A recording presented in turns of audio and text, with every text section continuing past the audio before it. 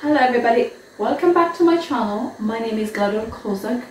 As I promised you last time when I was making the kale stew, I promised that I will show you how to make ugali. It is a Kenyan staple dish that goes hand in hand with the kale stew. So what I need for my ugali, or rather is an African staple meal, is just water, boiled water, and this is about 200 grams of maize or corn flour, which is the white, which is not sweet at all, it's just plain. And what I'm going to prepare is something like polenta, the Italian version of polenta, but it's not too hard, neither is it too soft. So just bear with me as I show you how to do it. So I've already boiled some water, so I'll just put them in, pour my water in the hot pan. I'm just seeing the measurements because on my pan I have a pan which has measurements.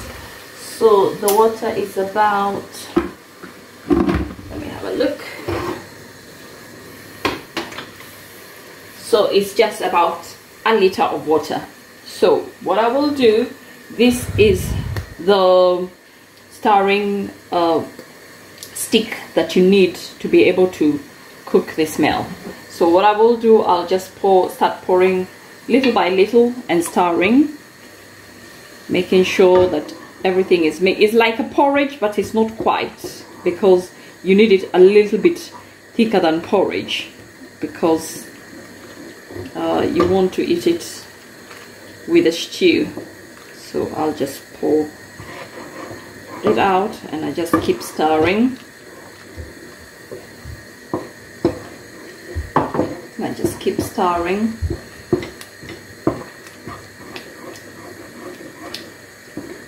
Just make sure that all the bubbles that are coming up, and just keep stirring because I want to break up all the flour that hasn't been broken into the water. I just keep stirring, and as it bubbles up, just keep stirring. So it almost looks like kind of like porridge, but soon enough I will add a little bit more of flour and will start thickening. So I will add a little bit more of flour,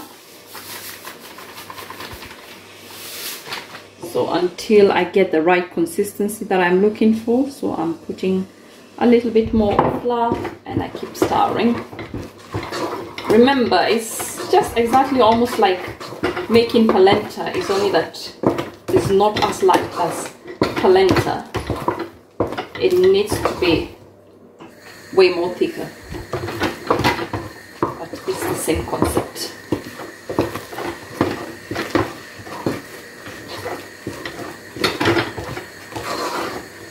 So about 200 grams, or maybe 250 grams is enough to feed our family of 4.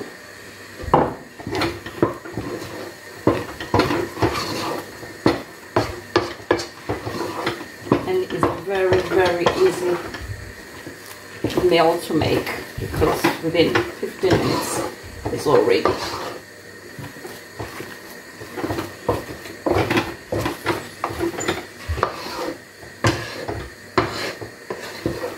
Just needs stirring, I'm afraid.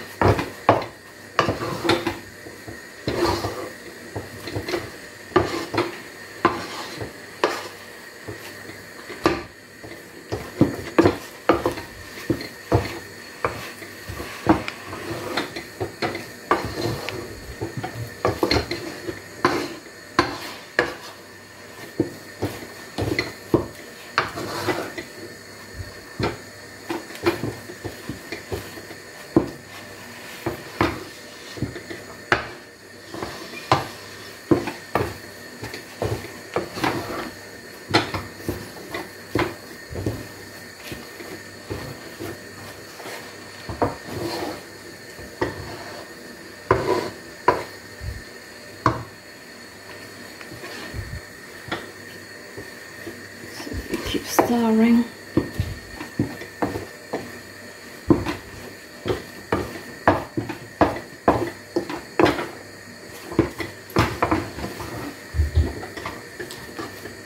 When I just see that all the flour is all mixed up and the consistency is right, so I will just cover it and let it just stay in for a couple of minutes before I check it again.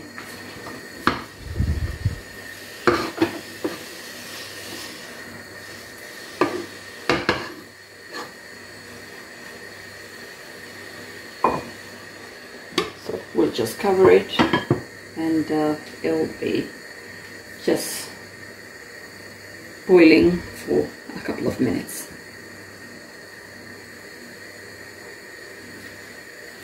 So we are checking to see how well it's formed. It's more like a cake, but not baked. It's rather on the fire, and it's just basically water and corn flour. It's just having the right consistency. It's nice and soft. It's not hard because you don't want hard stuff to go with your kale. You just want the right consistency. So I'm just starting to just form it nicely. So I'll prepare it for putting off the fire, and I will put it up in a plate, and then you can see how.